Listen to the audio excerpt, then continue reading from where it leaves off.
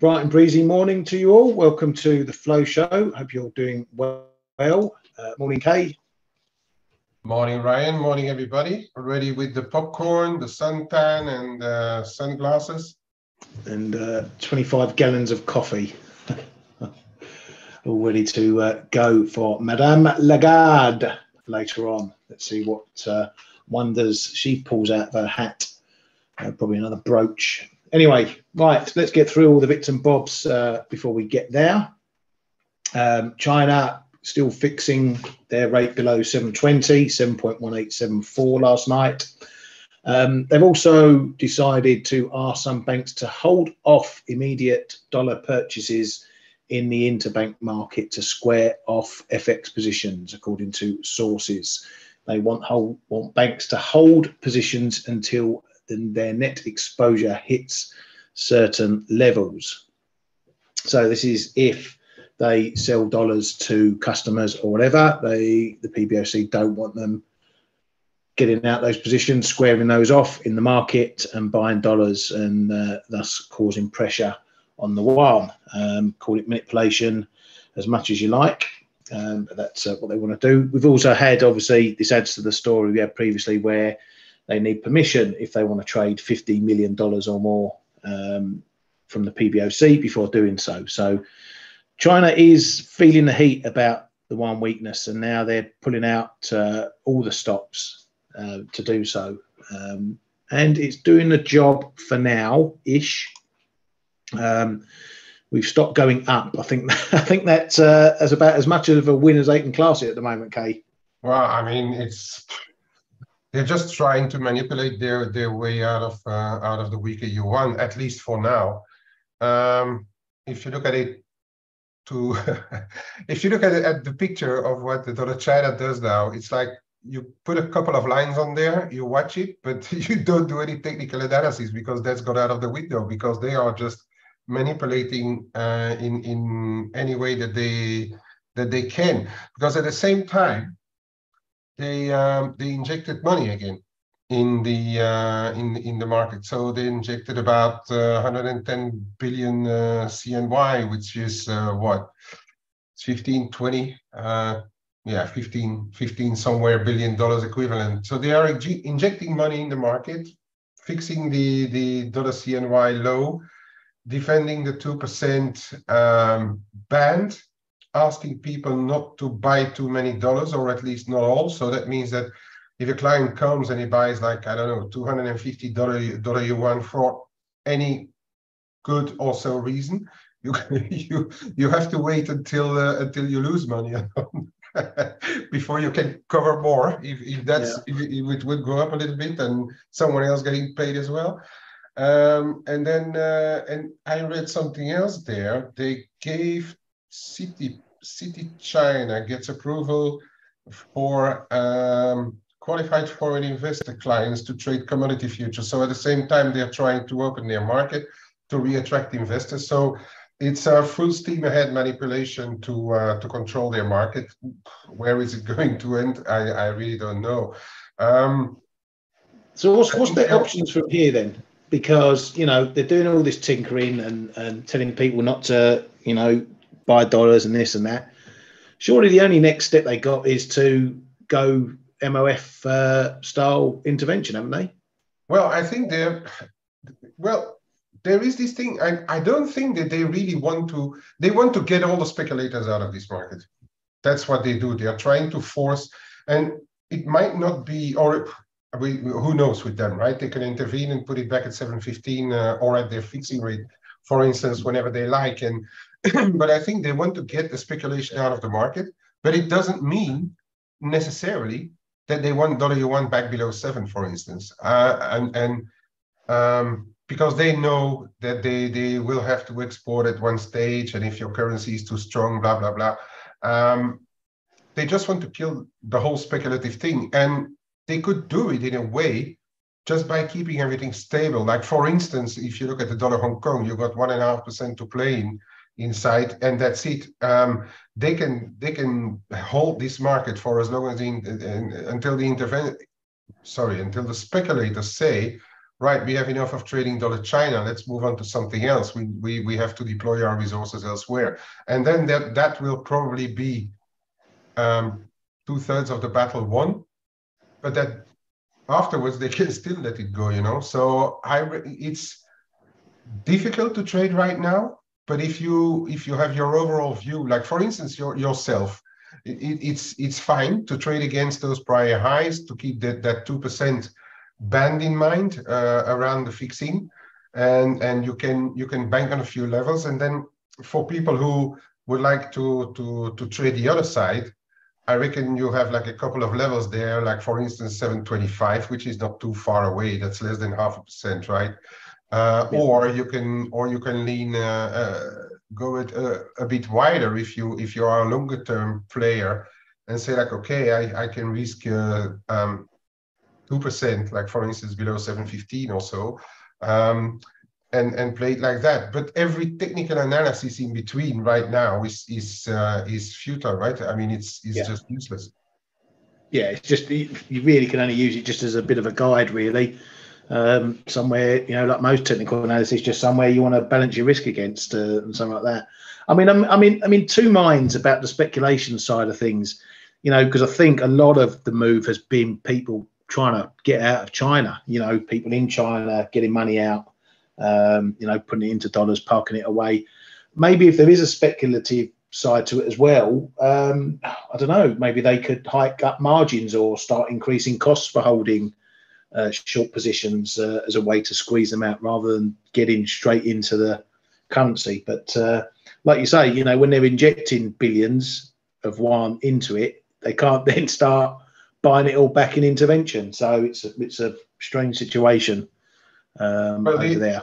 The big intervention that they will have to do, the big thing that they will have to do, of course, they have reserves. They have plenty of reserves, $3 trillion equivalent or so. I mean, they don't really need to go and sell treasuries. But the big hint at saying like this is enough and now the yuan is going to reverse would be if they openly go and say like we sell treasuries and we will use the proceeds of that to sell dollar yuan. That is going to be major if they would any day do that. But I doubt that they will go that far to do it in an open way, you know. That's why I'm saying like pick your level and pick your poison. But I mean as I said, I mean if you're short dollar China, your risk is clear. It's either the 2% band, but that can fluctuate a little bit because if they start to change their fixing is a little bit higher, that band will go a bit higher. Or you just observe the prior highs and that's it. And if you're lucky enough to be short close to those highs, you can manage it now. But again, in my base idea is that over time it's still going to go higher. So I think if I see any move down to 25 or 20 or so, I'm going to try the other side again and then decide where to place it. But for the time being, I mean, it's like when you invade something, you know, any resistance is futile. So and I guess we're in that scenario right now where they really tell the market we have this under control. Don't think we are going to let you get away with another one. Yeah, and it's pretty much the reason why I'm happy to play on the short side for now, because you know when they're clear, they're clear. But yeah, it's not out of the woods yet. And we'll see what happens. I have a quick question. Last intervention, what happens in intervention? BOJ buys JPY and sells dollars, and they don't just go into dollars or sell dollars. They can split it around the different pairs. As far as losing money goes, well, it's all a matter of context. You know, Kay can correct me, but they won't square up immediately after. They can give themselves some room, because if they square up immediately after, they'll add to the move in the opposing direction. You know, they can suck it up for a bit. You know, what do they do in that situation? They wait until the price goes their way. The MOF and the Bank of Japan have no P&L. I mean, they don't declare we are losing or making money that much or that much every day. I mean, It just goes into to an account, and it's like accountancy things. They don't declare losses anytime. And by the way, if you would think that Bank of Japan is losing money, think again, because they have been buying so many dollars on the way down between even starting from 125 many years ago, but all the way down to in the 80s and the 70s. You know, they are long dollar yen at a pretty good average if you would start to think about the Bank of Japan's bottom line.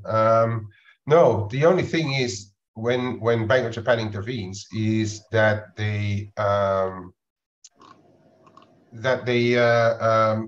you have to think about it in terms of what do they have as reserves. And so they have a lot of reserves. I think it's around, give and take, like $1 trillion or so equivalent.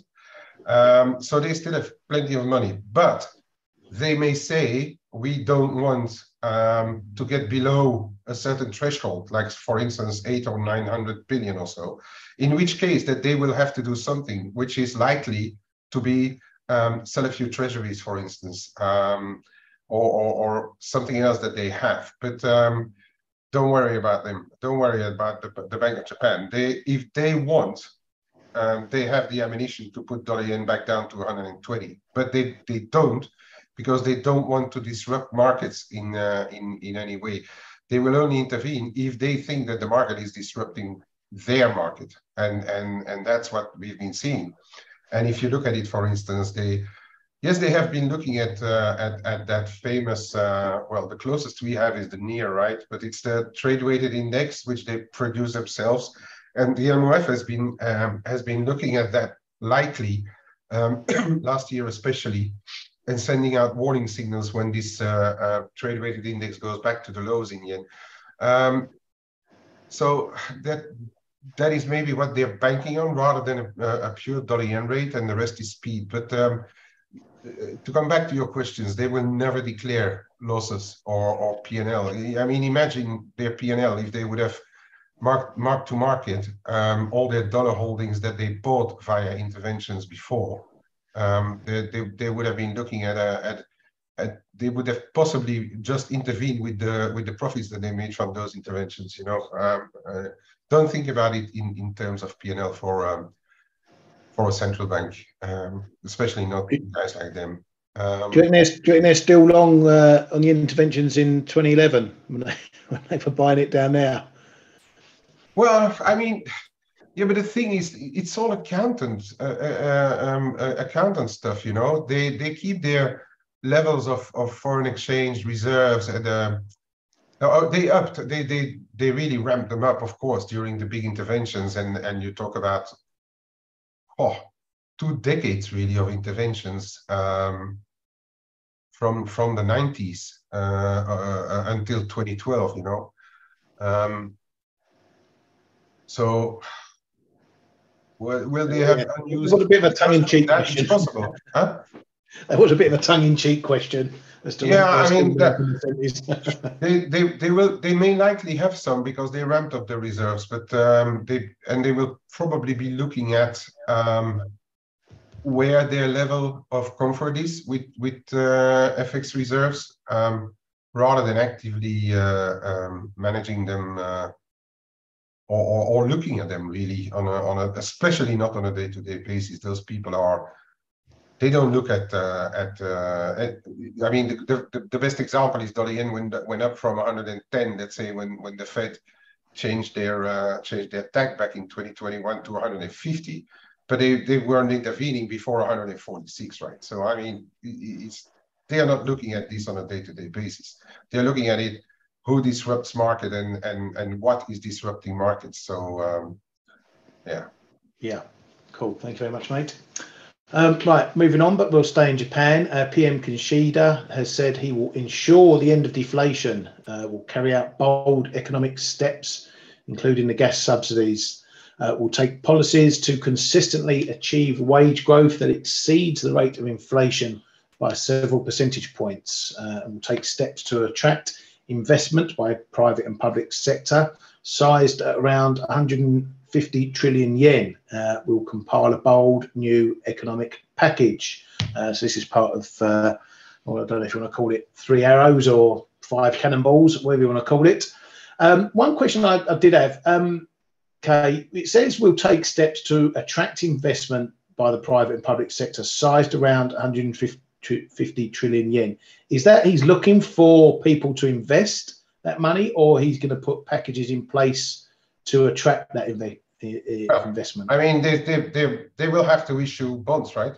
That's how a government does. They issue bonds, right? So they are going to probably make it as attractive enough for investors to come around. And then you talk about it's a little bit, you know, it's still Japan, right? So they probably, that was likely directed more at investors between bracket like JPIF or the big insurers, the big trust banks, and the Japanese asset managers. So they're probably going to make it, and that is where those JGB yields could actually start to go up a little bit as well once that's in place.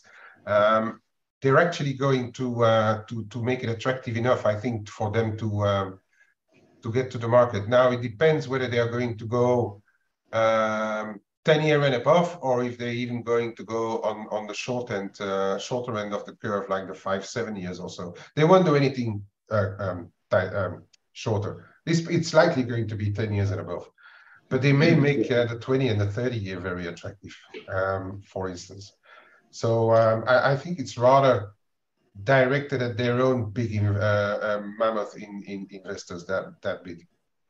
Yeah. Now we were chewing this all over in the chat room yesterday, what it all means, and the general consensus, I think, is that, you know, these big policy plans and big budgets and injections and whatever they do is still yen negative. Okay, even though it's trying to promote inflation, foster growth, etc., etc., it is fiscal stimulus. It does need paying for, and that's going to keep the yen on the weak side, and the Bank of Japan on the easing side as well, because they need to wait for these policies to come through to have an effect, and then hopefully the effect is such that they can get a better economy, get inflation up, come out of deflation, you know, and then the Bank of Japan can start tightening policy, getting things back to, well, I say a normal as in what the rest of the world sees as normal. Yeah, so there's a lot of water to go under the bridge. So don't expect these plans to be yen positive. It's going to be a long time before we see it. Yeah. For the short term, it means we potentially stay as is, and we keep an eye on the data, obviously. It's of course speculation from our side what's going to happen. Yeah. It's always speculation, but to me, what it looks like is that, and okay, Ueda will probably either prove me right or wrong, but to me, what it's going to mean, and that's their aim. The aim of the whole thing is to get the economy more on track than it has been so far, because we've seen better numbers out of Japan, but then we've seen better numbers elsewhere as well. Japan is there's no talk about any Japanese exceptionalism, but that's what they are trying now to stamp into their economy, to get a better economy. But in order to do this, you have to go through, let's say, some pain, because they may even, or they are saying that they might not do it, but that means that they are still looking at it, high taxes or so. They are going to water down the public finances if you inject a lot of money, or if you spend a lot of money to do that. So it's going to probably, what my base case is, it's going to be in 2 waves. First of all, the first wave, the actual wave, is going to weaken the yen because of those watered down finances. You inject a lot of money in the markets, and my view is that goes along with the fact that Ueda is going to be very slow in normalizing, because whatever central banks may say about independence and all that crap, it's clear that since Abe came on, that the government, the MOF, and the Bank of Japan are together taking care of the Japanese finances. There's no independence there, right? So, and I think it's, and I think Ueda is not too much different in that respect from Kuroda for a certain period. So I think it's going to come in two waves. You've got a wave of yen weakening because they are going to want to sponsor those expenses from the Bank of Japan, or it will be the cooperation, like they say. And then in a second wave, or in a second leg, when if they succeed, and that's going, the data who will tell us, if they succeed, then that may be the reversal, where the yen could strengthen for years. If they succeed in their plan, the yen could really strengthen for years. And then Ueda can once they sponsored the whole thing, once the government is funded, then you can have, like, all of a sudden a turnaround in the market. And we can hardly put numbers on it, but I wouldn't be surprised if the yen in a second phase strengthens 20 or 30%. It could be possible. Yeah, but I think that, look at it, if you try and judge how to trade it, Japan isn't like any other country. If other countries put in stimulus measures and whatever, you expect a fairly quick reaction. 6 months, a year, something like that. It doesn't sound quick, but when you're talking Japan, that 6 months, a year is probably 5 years in Japan. So you can't sit here now and say, yeah, these plans are going to work. Yen's going to strengthen in 5 years' time. We don't know what the rest of the currencies are going to do in that time. Dollar yen could be at 70 again because the dollar's collapsed because something's happened there. It could be at 200 because of what's going on. So it's very hard to pick a trend in the yen because the timelines are so much more stretched than anywhere else. But what we can do is watch for those moments where there's big news coming in or changes to the central bank and look to trade those potential trends, because they may be good for 5, 6, 7, 1,000 pips if they're strong trends. But the long-term game, it's still going to be a bit muddy and unclear how to trade that exactly. But anyway, that's for 5 years down the line. We'll come back to this show in 5 years' time.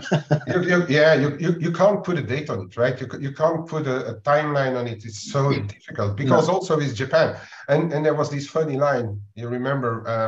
It was Ueda when he was in the hole, right? Did he say it when he was in Jackson Hole? He said the lag of Japanese monetary policy is rather 25 years instead of 18 months or 2 years. And I think it was around Jackson Hole or so. Just let running through there a couple of those comments. Arif, great for Japs, weak currency. They are expert driven. Great for their balance sheet. Okay, I just want to say something. That the balance of Japanese needs has very much shifted since the big earthquake, right? Yes, they are still exporting, and they are exporting more and more big machinery and some services and stuff. But don't forget that they closed down a lot of their nuclear plants after Fukushima. Okay, so they have become actually a net importer country of energy and stuff, which has actually put an imbalance on their balance sheet or current accounts, which is now starting to reverse again. Okay, so but we have to be a bit careful with taking those old truths to look at a currency. Okay, and also don't forget that, for instance, the big four car makers, they have plants all over the globe. So the thing is, exporting themselves out of economic dips is less true than it was before. And then your next comment about the Plaza Accord, that was to devalue the dollar, right? That was when the dollar was racing away back in 1985. That was not really well. The rest of the countries were were crying, but that was to devalue the dollar in 1985.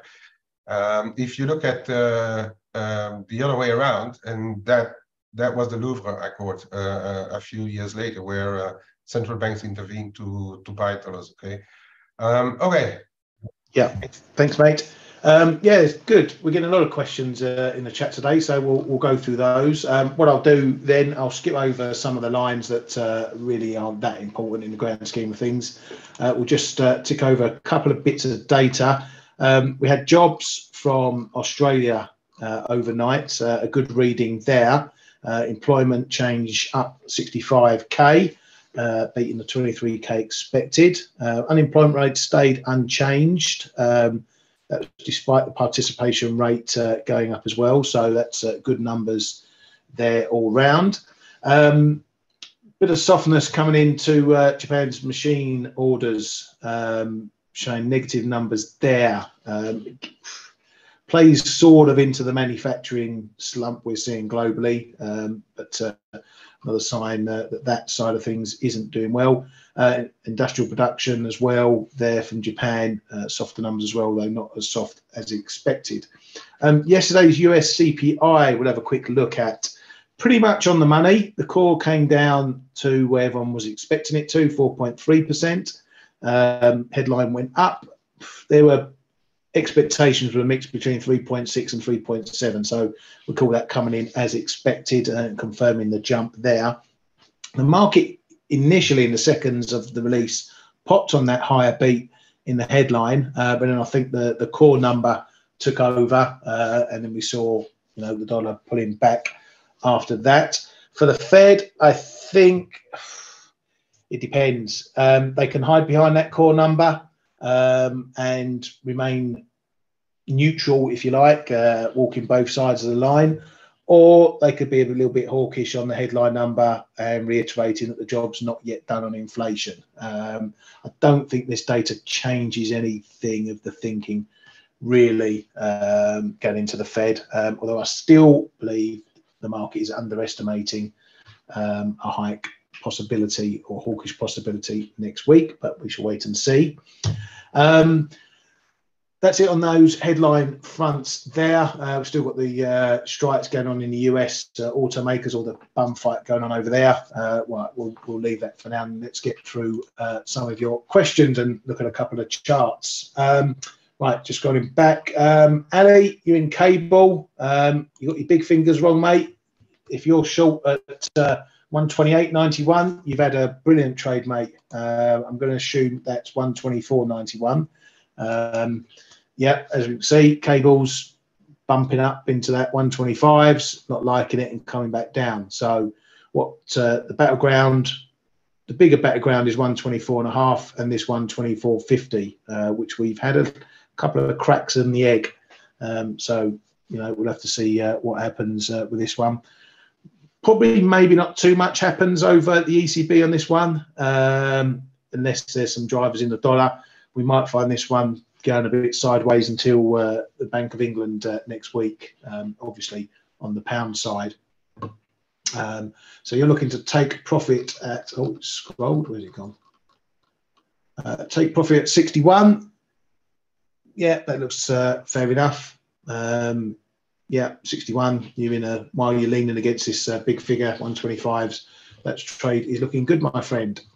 Arif, looking at gold. Let's take a quick butchers of gold. I'm keeping half an eye on this one. My main level down below is that 1885, 1890 area. Let's go into that one there.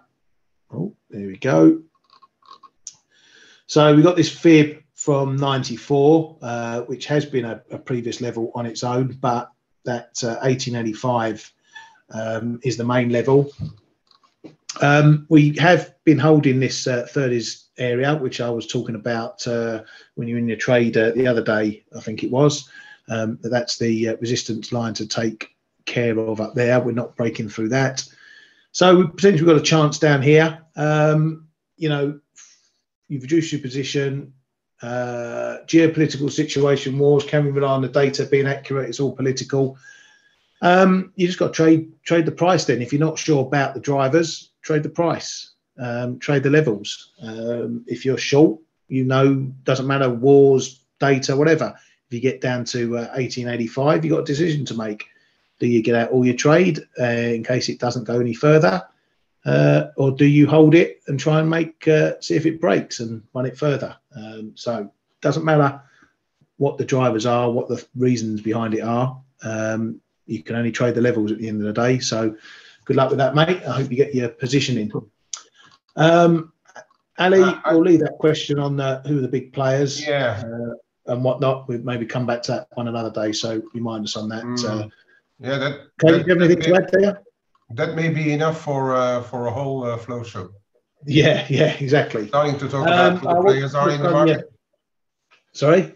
Starting to talk about all of that is like, then you have to talk about what those people, who's doing what, and that's going to take a lot of time.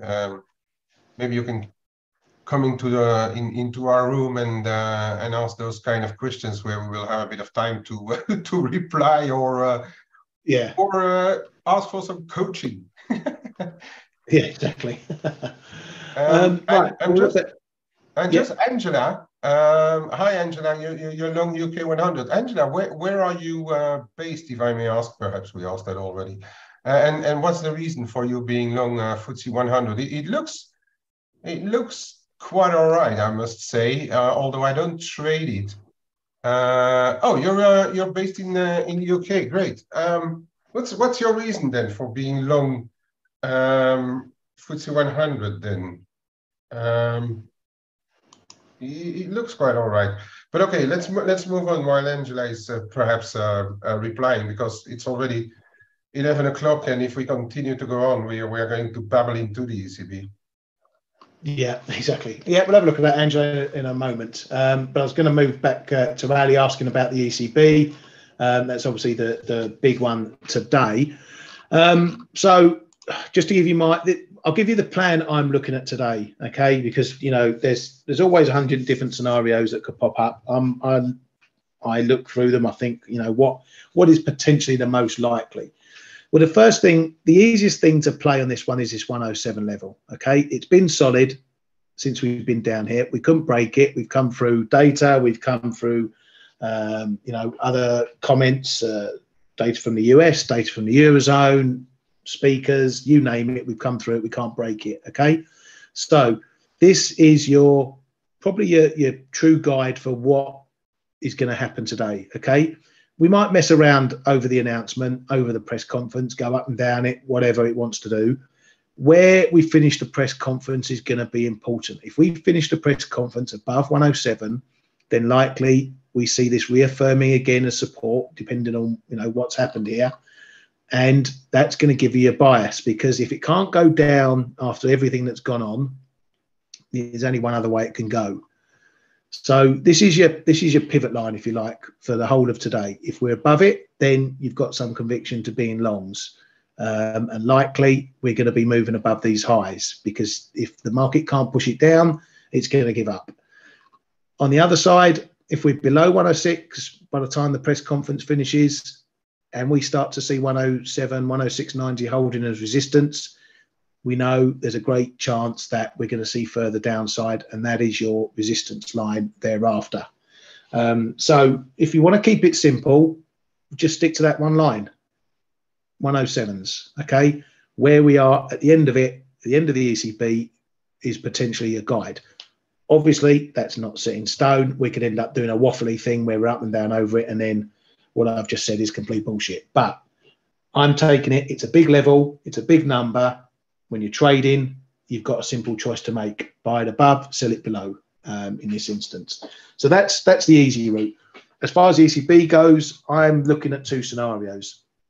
They either hike today and potentially signal they're done, or back on pause, and that pause may be for a greater length of time or whatever. In that case, we're going to probably get a reactionary pop on the announcement, and then that sells off during the presser if they indicate, they're on pause after that hike. That'll mean we pop and then probably sell off. On the other side, if they hold rates now, we're going to see the euro probably falling, because the market has built up its expectations over the last week or so that they're going to hike. So if they don't hike, the market will be disappointed. We'll probably see a dip on that. If that is the case, I'm expecting Lagarde to then be hawkish in the presser, because she won't want to give the market a chance to undo a lot of the tightening they've done by getting all dovish. They will still be worried about inflation. We've heard rumour about the inflation forecast going up and whatnot. So this is, again, like the BOC. What's important? Is it inflation or is it growth? And if it's inflation, then they're going to bang that drum and say, right, we've held today, but a hike is still in the pipeline. So on that, we'll probably see a dip on the announcement and then probably bid up over the presser when she comes out hawkish on that side. So those are the two scenarios I'm looking at. Of course, there's others. She could be super hawkish and say, we're hiking today, more hikes in the pipe. Or they could be super dovish, non-committal, we're pausing, we're worried about growth. Another hike is, 50-50, that sort of thing. That'll be dovish, and you'll see the euro dumping. Whatever plan you have, pick your scenarios that you want to trade. If the boxes get ticked, you trade. If they don't get ticked, maybe you sit on your hands and look for the next trade. But the simple way to do it is just look at that 107. We're going to be above or we're going to be below. And that's what I'm going to be looking at today. Kay, what are your scenarios? I know you're pretty similar. It's hard to always cover every base, isn't it? But you've got to your most likely ones to trade, really, haven't you? First of all, I'm going to start with DK, who made me really laugh this morning when you said, like, you've been talking about those ticking those boxes in our general room, and DK said usually my boxes get ticked after I trade. I found it so funny. It was such a great comment at the time. Yeah, I'll put it up. I'll put it up there. There you go. That was my message, my little ECB, so ideas, and then that was DK there. He ticks his boxes after the trade. Very good, mate. Very good. Yeah, that was a really good one. Well, what are we saying? I think, if you look at prices, regardless what the comments are, if you look at prices, I think you hit the nail there with the 107. That's the one. And the other side is the 108. And I think that's if the euro closes above 108 today, it's probably a sign that the market either has been a bit too bearish for the euro, or that Lagarde gave us something to chew on for the other side. And unfortunately, and the more I thought about it, the more I came up with different scenarios. So that was a bit stupid from my side. I shouldn't not even think about the scenarios that Lagarde could give us. But there is a case, an outside, I agree, but there is a case for a hawkish hike today. And I did not really think about it too much before. And the clincher for a hawkish hike, in my opinion, will be QT. And when they start to talk about the PEP, the APP, and all that stuff, and if they say we are going to increase the role of the balance sheet, that may be the kicker for if they hike and they talk about QT. That may be all of a sudden a hawkish hike, which up to now it's not my base case scenario by any means. I think the two main ones are still like a dovish hike where they go, we do 25, signal the end, the possible end. They will never say like we are done, but they could signal we are where we thought we should be, and they worry about growth because especially in Germany, which is one of the big engines of the Eurozone, there's been some really weak data of late. So that is your dovish hike, sorry, in which case we could see the algo jump and the euro doesn't make it, or goes to close to but doesn't make it, or hold over 108. And then there's your hawkish hold, which I think part one, Ryan is right. We probably on a hold go below 107 and then wait for Lagarde back around 107 or so. And she could then be hawkish and then come up again with QT and saying like we're not done and yada yada. But it was a very close call for a hike. I think then we're going to see a rally, but perhaps at the end of the day we are going to end up just where we are now. Or, in my personal opinion, if they hold, the euro will in any case close weaker because the market will not have had what they priced over the past 24, 48 hours. And that will need to be priced in. Will it fall out of bed? Unlikely. Will we get closer to that prior low around the 106.35? Is it? That's a fair possibility. So there I diverge a little bit of the opinion of Ryan's opinion. I do think that if they hold, it is going to have as a result that the euro will probably end the day a bit lower. And then we talk about the 107. So that's the level is the level. That is true. What we need to say though is that the options are again not pricing an awful lot of volatility. So that the overnight at the money straddle, which is when you buy or sell, a put and a call at the same time at the same level, is priced at 60 pips today, which is not a lot. It's a little more than over past events, but it's still not a lot. So that means that the option market is still pretty relaxed with the event of the day, and we have to note that barring a 10 pips here, there we go. If you can put the overnight up in the euro dollar, so you see the at the money there 107.28, and you see 30 pips for the downside, 32 pips for the top side. So at the money where we are. That is what the option market expects that is going to be. It doesn't mean that the option market expects the 107 or 107.60 to be the range. It does price in 60 pips of moves around the level. That's how we should understand it, okay? Not like strictly.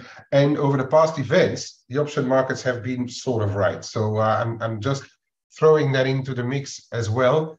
For people who would start to expect gigantic moves, it's not what the option market is pricing right now, and they have been sort of on the money of late. So that's a bit my view on it. It's going to be 107 or 108, right, Ryan? Yeah, I mean, Ali, hold. I mean, hold above or hold below. That's it. If we close at 107.30 today, then you're just waiting for next week, because I think it's going to be very rangy. Yeah.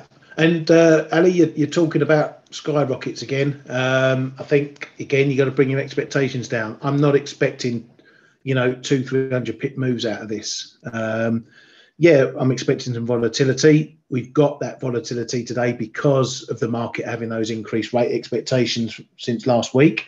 If we didn't have those expectations, then we're probably looking at a bore fest unless they hiked. A hike would have been the shock today. Now a hold is potentially the shock today. So yeah, and we go from here into the Fed next week. So that the market isn't going to get too far out its pram. It isn't going to go rocketing anywhere significantly unless there's some big news from the ECB. Because we're going to be slamming into the Fed next week. So the market won't want to get overly positioned, one-sided with that big risk event coming. But this is why I've been saying this month is important. This month is important for finding out exactly what is important for central banks, for the BOC, for the ECB, for the Fed. Is it growth? Is it inflation? Because once we know the answer to that, we know how to trade it. We know growth might falter, but if inflation's holding up, central bank's going to act on the inflation, not the growth. So that's why it's important. Once we come over this week and next week, we should hopefully have a clear idea, and then hopefully I'll have a clear idea which way I want to maybe try playing the rate cut play into the end of the year, and positioning for who's going to be the best of the bunch out of that. And on the face of it right now, that's likely to be the dollar. So yeah, don't expect rockets, expect some volatility, but you can base your trades, as we've said, on 107. And if you get 108s, if you get 109s and you're long, great.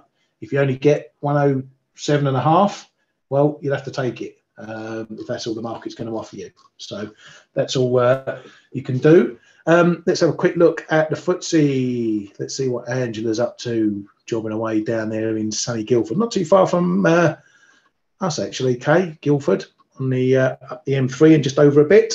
Yeah, it's one of our stops on the train, right? When we go from our neck of the woods to London. Yeah, sometimes it's a bit over the other side. We stop when the trains are screwed and they send us round the Havant line. Then we stop at Guildford. But Woking is there or thereabouts. Anyway, enough of the geography lesson. I've forgotten what she's doing now. I've lost it now. What was Angela? Long the FTSE. Long. Yeah, FTSE, trading a break apparently. Yeah, we got just this move above the big figure here, Angela. Trigger on price. Okay, yeah, so it's looking a bit rosy at the moment. You got a bit of a. I could probably draw it on. That might make it clearer. Bit of a downtrend to be concerned about. Let's see what that looks like, give or take. Oh, look at that. See, you got me all in there. You missed the top. I missed the top. I hate it when I've got the epoxy thing on. Oh, bloody hell. See what you've done, Angela? You've got me in a mess now. Got me in a pickle. Right, it's not perfect science, but you get the drift. You got a bit of a downtrend going on at the moment. Got that support along the bottoms around the 72s. I'm assuming you're just jobbing it, so you're going to be interested in around that line there, which comes against that prior top early August, give or take around 76.15. Yeah, it's looking all right. It looks like you've got a bit of a break here of the minor resistance over the last couple of days. So yeah, nice grab. I hope you make many ticks out of that one, and I hope it continues as high as it wants to go, all the way up to 8,000. I hope that happens. If you're in Highgate, London, yep, I know Highgate. I'm a Londoner myself. Right, Kay, you got any other bits of magic you want to show us for the ECB? I'm going to keep it. Yeah, let's just look at ECB stuff, okay? And so I'm just going to, and I'm not going to take too much time because I'm looking at the clock. Do you want me to limit you to 2 pairs? Yeah, otherwise I can, as I said, I can talk into FACE and the ECB if you let me off the leash. Now, I mean, I'm looking at this, and this is going to be a decider. Maybe not even today, but we may have to wait for FOMC really to decide on what the short-term differentials are going to do. But as I've said, this is your guide often for what's happening in euro-dollar, because it is the differentials between the euro and the US short-term. Don't try to chart this, okay? It's not an inverted head and shoulder. That it doesn't work in that way in yields. It can become one if you look at it that way, but I've never seen yields really following too much of a pattern because the bond market is deciding on stuff. But anyway, for today, your tightest range here that you should be watching is minus 175-ish BPs to minus 190, 195 BPs, the differentials. So this is, if it goes up, the differentials are diminishing. So that's usually positive for the euro. If it goes down, the differentials are increasing, and that's usually negative for the euro dollar. And if you overlay the euro dollar from the 112s down to where we are now, and the stabilizing, you will see what I mean. It's not 100%, but it's quite a big correlation. So if ever we get like a really big surprise out of the ECB, I would start to look at those levels, 165 BPs minus, and on the other side, call it 200 BPs, okay? If we close the day anywhere outside those ranges, which I doubt, that would mean to me that we can be on for a fresh move in the euro dollar somewhere. If we continue to hover around in this range, then those option market makers are going to be right again, and we're probably going to trade ranges. So keep an eye on where we go and where we hold after the press conference. Okay, guys, don't look at this while we are still trading the actual statement. Don't. I need to add that we have U.S. retail sales and PPI as well out this afternoon, so we could be in for a bit of saloon doors or double whammies on the euro dollar. So watch it carefully, and then we're back. I think this is if this takes a direction, that's going to decide upon your 108 or your 107 really for the close of the day. And I would really like to keep the euro dollar as simple as that today, 107 or 108. If we stay in between, it's likely going to just stay there and range trade. There's one which has just a quick 1K. Horatius asking, why do you look at the 2-year diffs versus the 10-year diffs? Because that's your day-to-day. Your day-to-day moves are more or less directed by these ones. That's the closest one to your spot market, if you want, because the 2-year is the closest one to immediate expectations for central banks. For instance, and that's, I mean, somewhere you have to look at what most in the market are looking at, right?